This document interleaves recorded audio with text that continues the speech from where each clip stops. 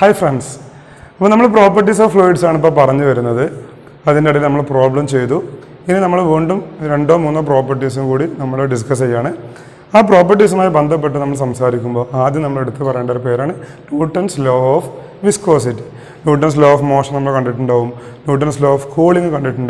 This area physics and engineering Newton's Newton's law of viscosity. Viscosity is a property defined Newton's law of viscosity definition define. Okay, so what is Newton's law of viscosity? So we will graph a symbol. In the surface boundary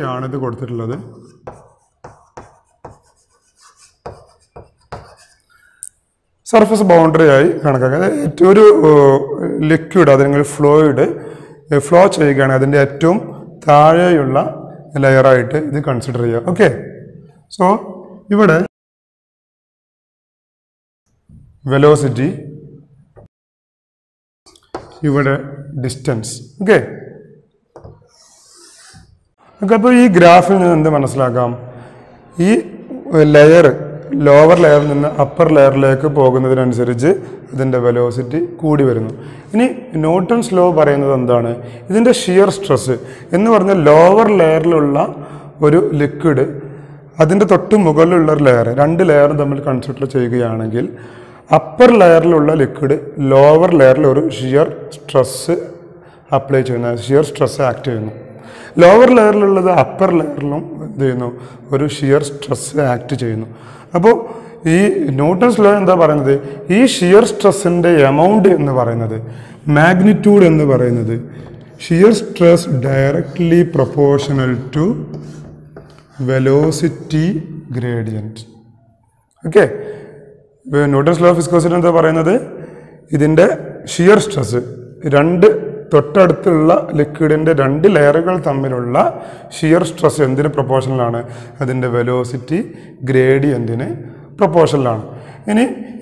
Newton there is a constant of proportionality mu into du by dy. So, mu in terms dynamic viscosity. Okay. So, mu is equal to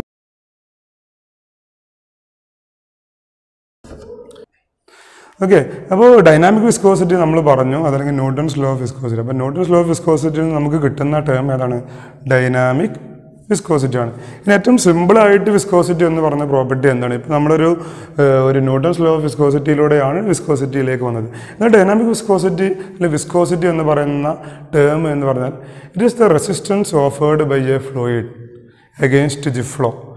One liquid fluid flow against work resistance viscosity. Viscosity liquid flow viscosity liquid flow okay, opposite.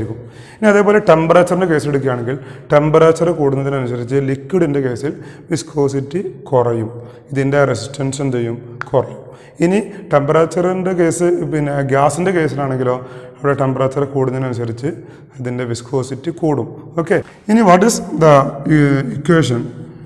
Mu is equal to tau by du by dy. Okay, so dynamic viscosity SI unit is Newton second per meter square.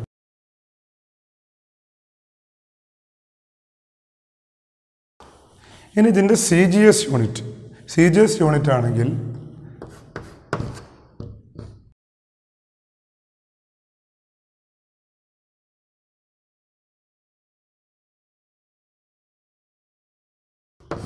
നമ്മൾ പറയുന്ന ഒരു പേരുണ്ട് Poisson. Okay, അപ്പോൾ സാധാരണ പ്രോബ്ലത്തിൽ തരുന്നത് Poisson വെച്ചിട്ടായിരിക്കും, അധികം S I unit തരാറില്ല വിസ്കോസിറ്റിയുടെ കേസിലാണെങ്കിൽ. So 1 Newton second per meter square is equal to ton Poisson.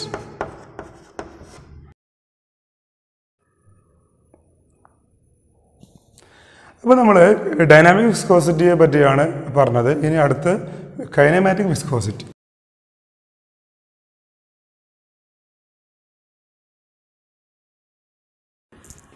What is kinematic viscosity? Dynamic വിസ്കോസിറ്റിയെ നമ്മൾ റേഷ്യോ കൊണ്ട് ഡെൻസിറ്റി കൊണ്ട് ഡിവൈഡ് ചെയ്യുകയാണെങ്കിൽ അതിനാണ് നമ്മൾ എന്ത് പറയുന്നത്? Kinematic viscosity. സോ നമുക്ക് എന്ത് പറയാം? It is A ratio of dynamic viscosity to density of that liquid. Okay. So kinematic viscosity നമ്മൾ ഡിനോട്ട് ചെയ്യുന്നത് ന്യൂ എന്ന ലെറ്റർ കൊണ്ട്. New is equal to mu by rho density. Okay, density of that liquid. ഇനി ഇതിൻ്റെ SI unit നോക്കാം.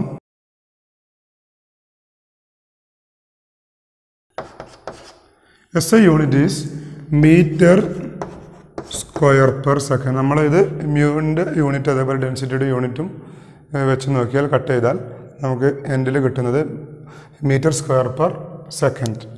ഇനി ഇതിൻ്റെ CGS unit എന്തായിരിക്കും? സെൻറ്റിമീറ്ററിലുള്ള യൂണിറ്റ് എന്തായിരിക്കും? That is centimetre square per second, CGS unit. ഇതിന് നമ്മൾ പറയുന്ന മറ്റൊരു പേരുണ്ട്, that is stock. Okay, stock എന്നാണ് ഇതിന് നമ്മൾ പറയുന്നത്. അപ്പോൾ viscosity, Newton's law of viscosity പറഞ്ഞു. വിസ്കോസിറ്റി ഡിഫൈൻ ചെയ്ത ആളാണ് Newton's law of viscosity. Dynamic viscosity പറഞ്ഞു, കൈനമാറ്റിക് വിസ്കോസിറ്റിയും നമ്മൾ പറഞ്ഞു. ഇനിയുള്ള ഒരു പ്രോപ്പർട്ടിയാണ് കംപ്രസിബിലിറ്റി.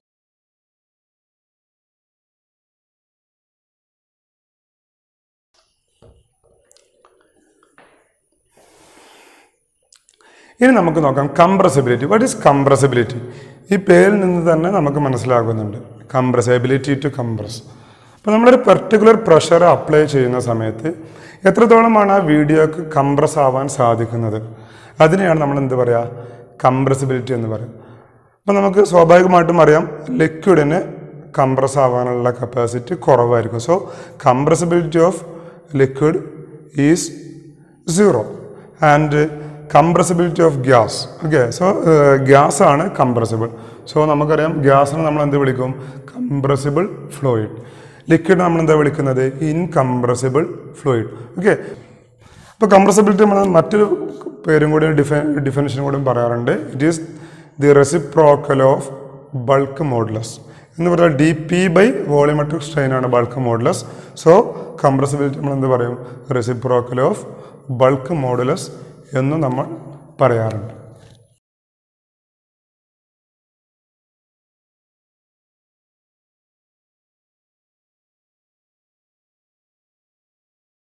ഇതാണ് പ്രോപ്പർട്ടീസ് ഓഫ് ഫ്ലൂയിഡ് നമ്മൾ പറഞ്ഞു വരുന്നത്. നമ്മൾ ഫസ്റ്റ് ഡെൻസിറ്റി പറഞ്ഞു, specific volume, specific weight, specific gravity. അതിനുശേഷം നമ്മൾ വിസ്കോസിറ്റി പറഞ്ഞു. വിസ്കോസിറ്റി 2 ടൈപ്പ് ഉണ്ട്, ഡൈനാമിക് വിസ്കോസിറ്റി, കൈനമാറ്റിക് വിസ്കോസിറ്റി. പിന്നെ നമ്മൾ ലാസ്റ്റ് പറഞ്ഞത് കംപ്രസിബിലിറ്റി. ഇതാണ് പ്രോപ്പർട്ടീസ് ഓഫ് ഫ്ലൂയിഡിന് നമുക്ക് ഈ മൊഡ്യൂളിൽ ഡിസ്കസ് ചെയ്യുന്ന കാര്യം. ഇനി നമുക്ക് ലിക്വിഡിൻ്റെ മറ്റൊരു പ്രോപ്പർട്ടിയാണ് സർഫസ് ടെൻഷൻ, അതേപോലെ കാപ്പിലാരിറ്റി. ലിക്വിഡിനുള്ള ഒരു പ്രത്യേകതയാണ് സർഫസ് ടെൻഷനും കാപ്പിലാരിറ്റി. ലിക്വിഡിന് മാത്രമുള്ളതാണ്. അത് വളരെ ഡീറ്റെയിൽ ആയിട്ട് നമുക്ക് അടുത്ത വീഡിയോ ഡിസ്കസ് ചെയ്യാം. നിങ്ങൾക്ക് വീഡിയോ മനസ്സിലായെന്ന് വിചാരിക്കുന്നു. നിങ്ങൾ വീഡിയോക്ക് കമൻറ്റ് ചെയ്യുക, ലൈക്ക് ചെയ്യുക, സബ്സ്ക്രൈബ് ചെയ്യുക. Okay, thank you every one. Thank you.